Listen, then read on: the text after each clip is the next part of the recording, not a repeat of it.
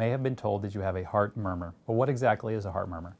A heart murmur is just a sound that your doctor hears when he uses a stethoscope to listen to your heart. Now, normally we don't necessarily hear blood moving from one chamber of your heart to the next, but if we do, it's called a heart murmur.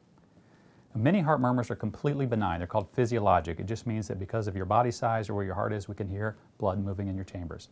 But it may be a sign of an underlying valvular heart problem.